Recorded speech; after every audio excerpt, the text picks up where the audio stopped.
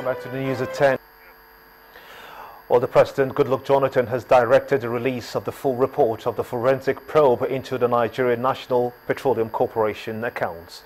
Well, the audit was carried out by PricewaterhouseCoopers, and the report was submitted to President Goodluck Jonathan last February. In taking the decision to make the report public, the presidency says that Dr. Jonathan is deeply concerned by the suggestions that his administration has something to do with the alleged missing $20 billion. And to lay the matters to rest, the President, in line with Section 7, Subsection 2 of the NNPC Act, has decided that the full report of the PwC forensic audit of the NNPC be released immediately to the public so that all Nigerians will be properly informed on the matter. The whistle for the missing funds was blown in 2013 by the then CBN Governor Sanusi Lamido Sanusi, but the Senate Committee on Finance cleared the Petroleum Minister after their investigations.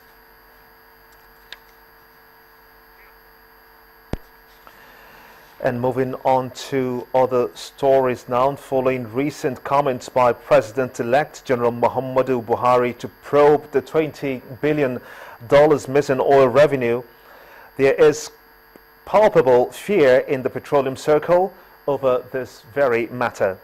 In our next report, though, our energy correspondent Olu Phillips chronicles the allegations by former CBN governor, the probes to unveil the mysteries.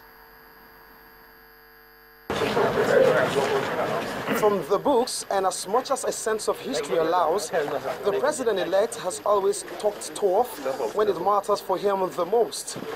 In few weeks, he'll officially take on the saddle. When he does, it appears he will be revisiting allegations made by the suspended CBN governor, Malam Sanusi Lamido Sanusi, over unremitted oil revenue, whether $49.9 billion, $20 billion, or $12 billion. Okay, let's remind ourselves the journey so far and how it all started.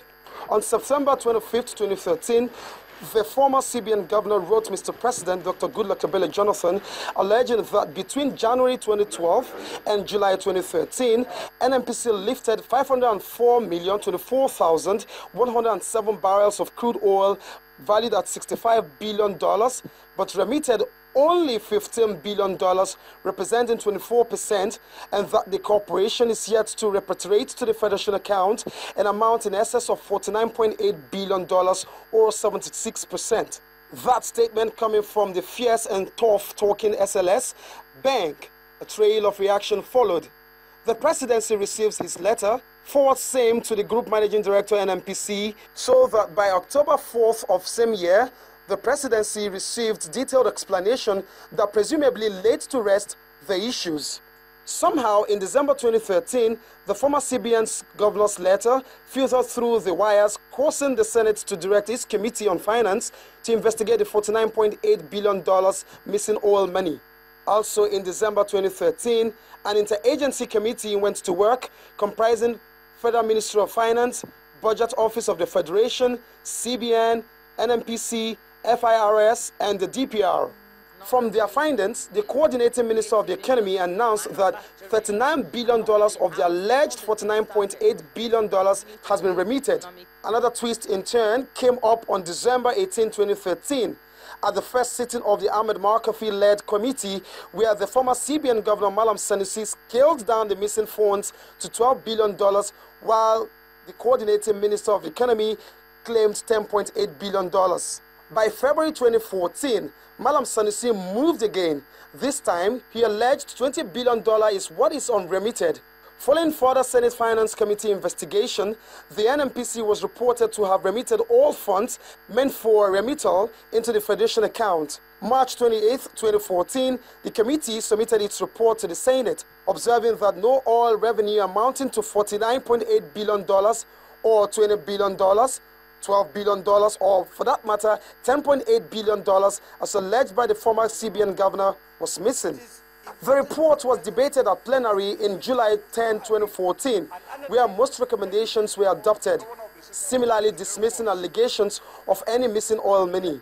PricewaterhouseCoopers forensic audit report on February 2, 2015 like the Senate Committee on Finance probe, stated in part that all revenue generated from the federal government's crude lifting for the period of 1st of January 2012 to 31st July 2013, amounting to $69.3 billion, was fully accounted for. For 15 months, it was back and forth with conflicting figures from the former CBN governor and committees probing these movements. Perhaps it should be safe to say that all seem to have been laid to rest in February of this year, with no reports of indictments for the corporation, nor further empirical evidences to support further allegations. But suffice it to say that the incoming government is considering resurrecting the episode that, when it happens, should be an interesting series. Olu Phillips, Channels Television News. And to throw more light on the missing $20 billion NNPC funds, I'm being joined on the news at 10 by an energy expert, Mr. Olabode Showomi. I want to thank you so much indeed for joining us at this time. Good evening.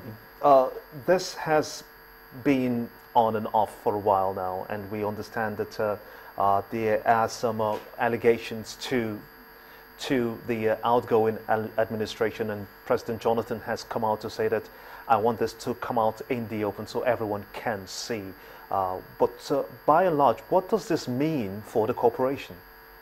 I think it's important to note, first and fundamentally, that this is an NNPC issue. And when it's an NNPC issue, I think the responses needs to come from NNPC.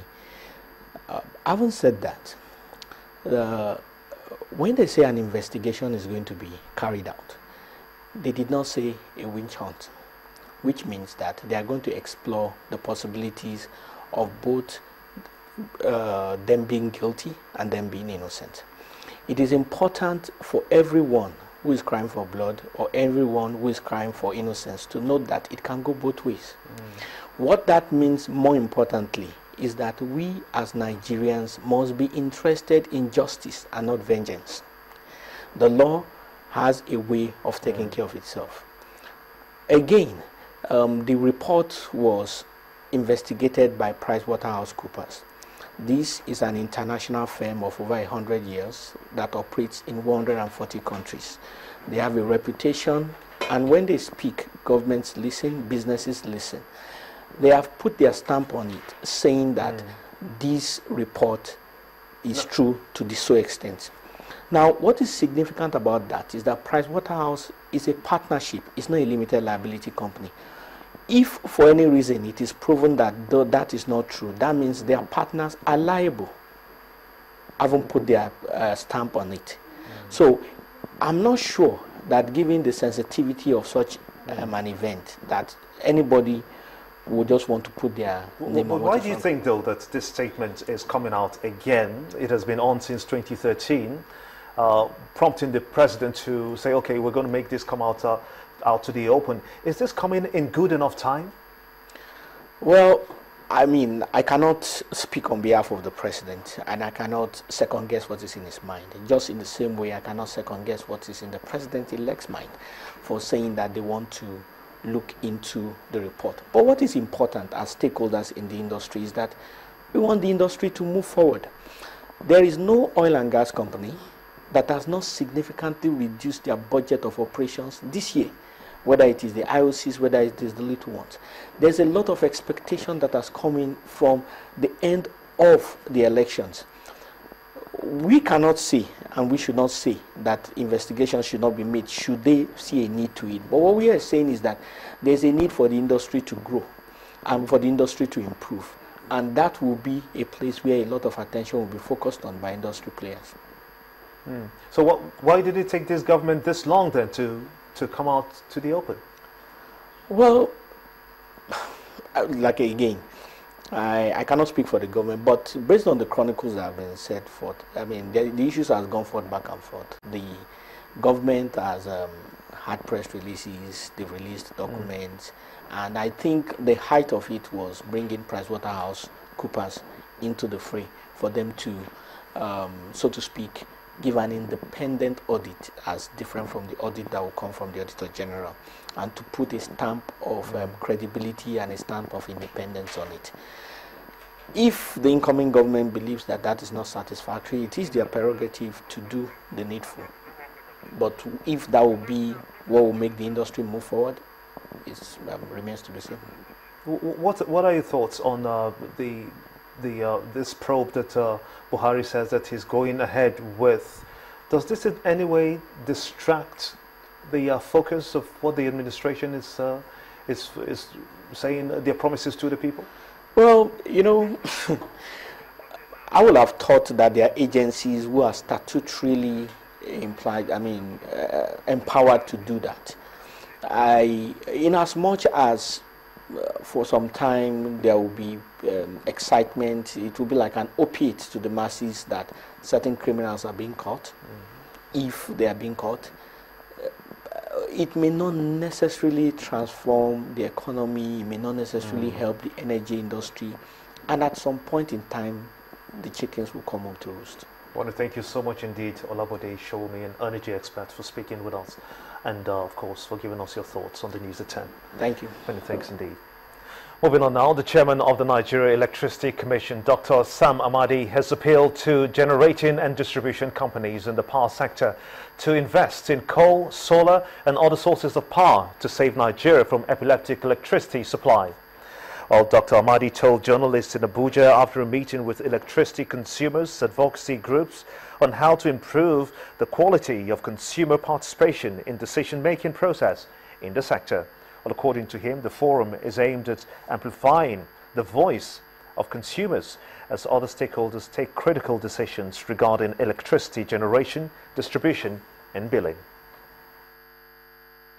This meeting between the Nigerian Electricity Regulatory Commission and the Consumer Advocacy Group is aimed at strengthening the consumer's voice in the power sector.